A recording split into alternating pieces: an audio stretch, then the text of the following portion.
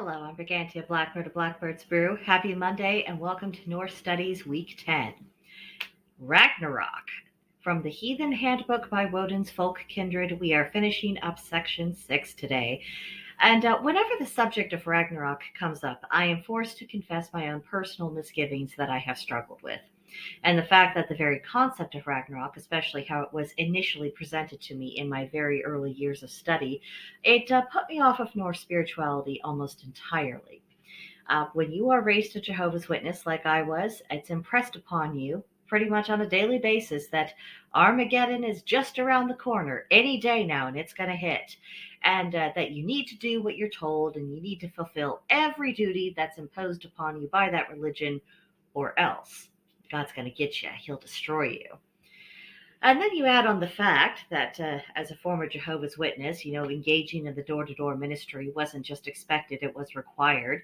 And in the course of that, there was no shortage of people who told me about how certain they were that I was going to go to hell unless I conformed to their religious views. And you end up with the mindset that I have now, just being pretty tired of being threatened with divine judgment and a horrific demise if I don't conform and just do what I'm told.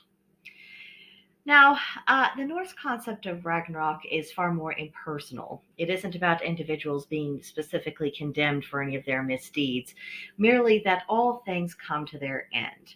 Still, it was an off-putting concept, and it has been a matter of me having to work through my own prejudices and preconceptions and learning how to become willing to have a more open and fresh view. So the authors first describe the point at which Odin accepted that the end was inevitable, could not be averted, and that they mark this point as being after the death of Balder.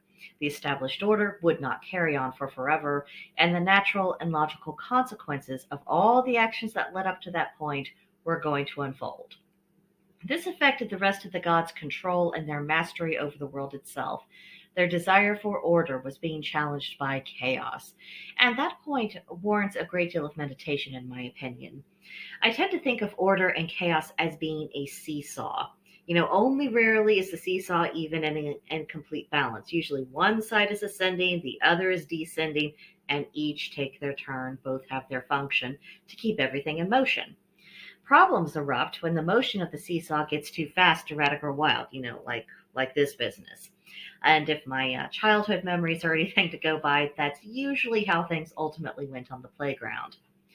Now, the gods were experiencing this on a cosmic scale.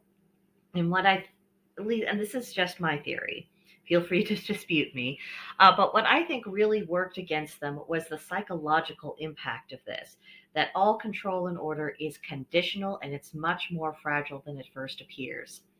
I suspect also they experienced a sense of profound mourning, even more so than what the text tells us. Because when people or the gods are happy, the natural impulse is to desire for that feeling to last for forever. Of course, that's not how it works. And after we exit a period of time in which we were pretty much happy and content, and we know that cycle is entering a less enjoyable phase, it can feel as though we have lost our ability to cope. And so we become consumed by the chaos instead of learning how to navigate it and how to utilize it. Oh, excuse me.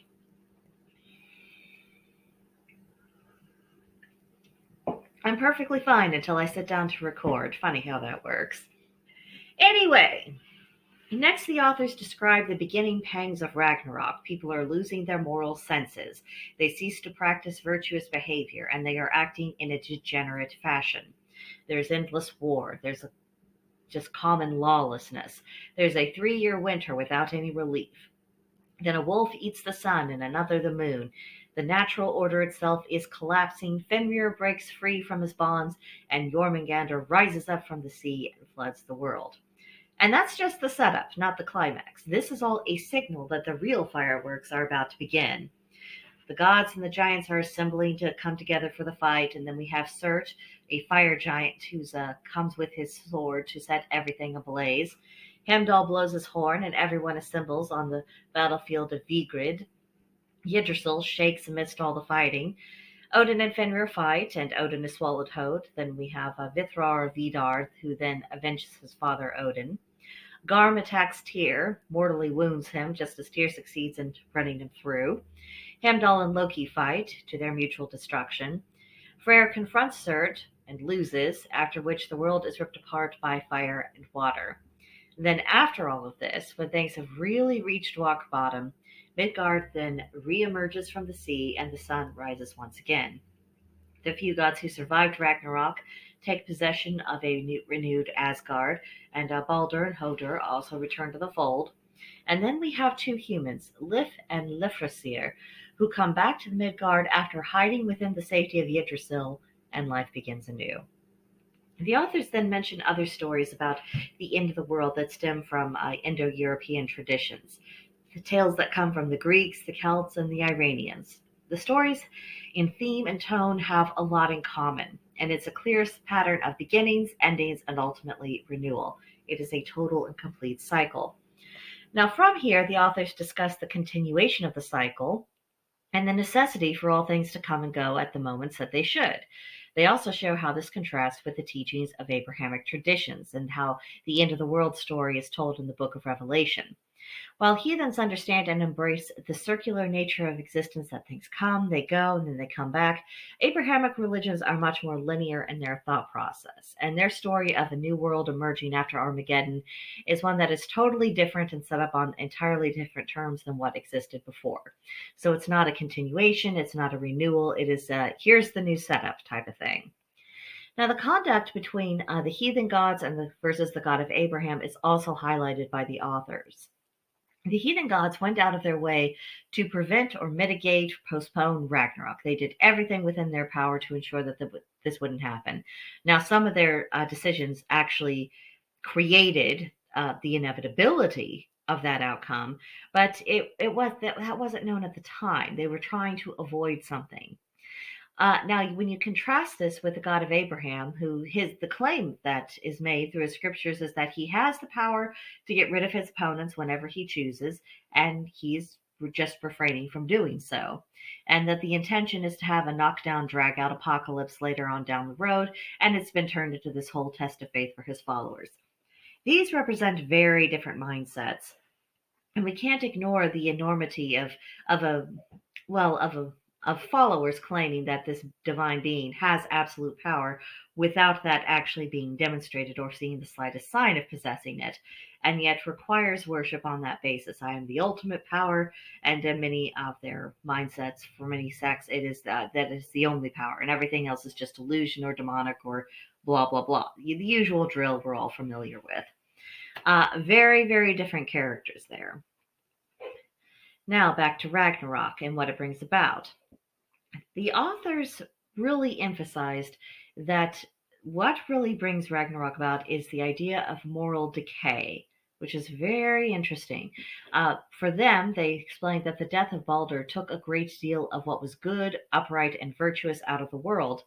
And I would add to their assessment that it also showcases the danger of outsourcing morality to an external force or being. Our goodness must come from within if it is to have any true meaning or value, if it is to have a hope of lasting or to be able to be renewed. We can't rely on someone else to be that beacon for us. We have to train and abide by our own consciences. So I think there's an additional layer of a lesson there. The authors went on to say that the concept of Ragnarok, including its causes and outcome, is an illustration of the link or the bond between human beings and the universe itself. When we are operating and cooperating within natural law and we act honorably, things work out well. But when we seek to defy natural law and we make excuses to behave badly, then the outcome is bad. And the health of the world around us, both in the physical, temporal sense, but also in the sense of human relations and also in the spiritual sense, it is a direct reflection of the health of people's morality. Destruction, therefore, is self-inflicted. And I want to stay on this for just a moment because there is a massive misconception about morality, ethics, and standards within paganism. When pagan faiths were reborn into the world, this was also a period of time when the sexual revolution was taking place, and you had more people who were very foolishly embracing ideologies that de-emphasized personal responsibility, productive work, marriage and family, and the reality of how the natural order actually works. This was always an inherently incompatible, contradictory idea to paganism. But there were a lot of people who were just in rebellion. And this worked against a fledgling pagan community. And what made it even worse is that the people who were of this mind, who had that mindset, very short term, but they liked some of the trappings of paganism, they foolishly latched onto the false idea that if it anything that's opposite of what the Christian church teaches or prefers is therefore automatically pagan. I mean, which is just nonsense.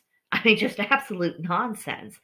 But for them, what they were doing, it was about rebellion. It wasn't about theology, morality. It certainly had nothing to do with historical precedents.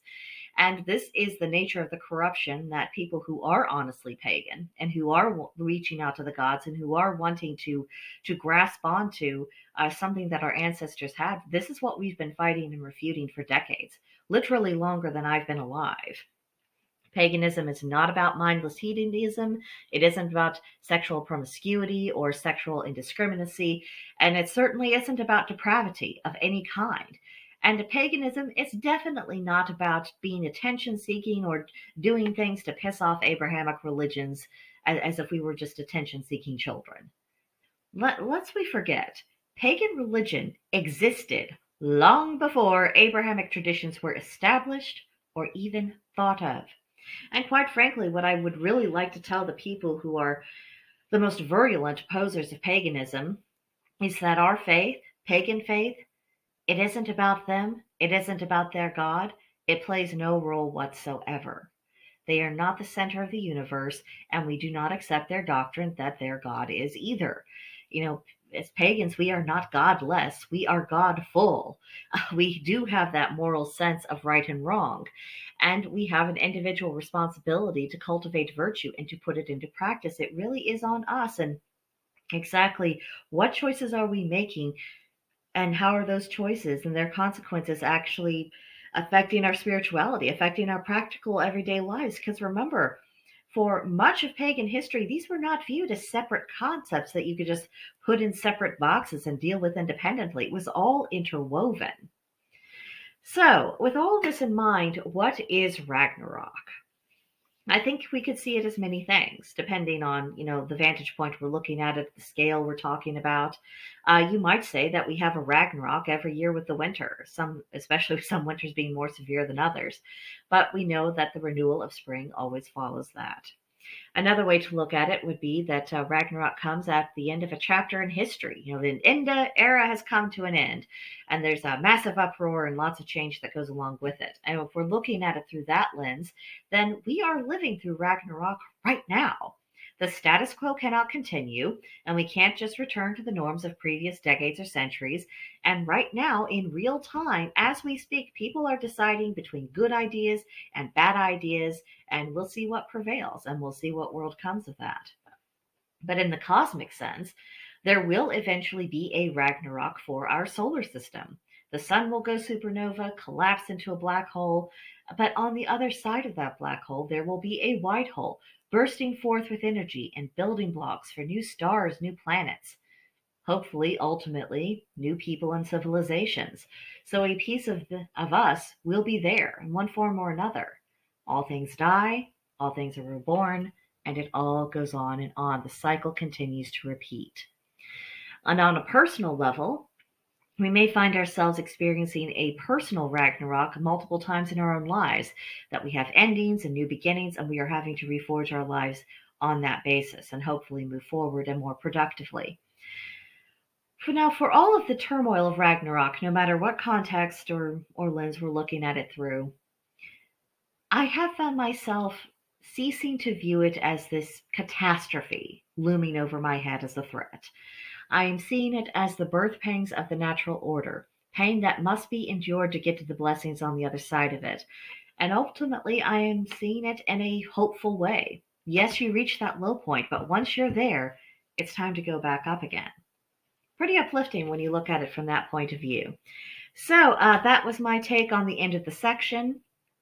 We have kind of a shorter video than usual for these studies, but that's okay. I didn't want to tackle the next section going forward. So now let me know your own thoughts. What do you think of Ragnarok? Do you agree with the author's assessment? What is your opinion about some of the little asides that I've had in my own thinking process? Where do you stand with it? How do you interpret it? What do you think it means? What other nuggets of wisdom perhaps could we really glean from all of this? I'd be fascinated to have that discussion either in the comment section here, or if you would come see me on Gilded. There's a link to join us in the description box below. I'd be happy to have you, and I would really enjoy having a serious conversation on this matter. I think there is a lot to unravel here. So hopefully I will see you soon for that. But for now, that'll do it for this video, and I will see you next time. Bye.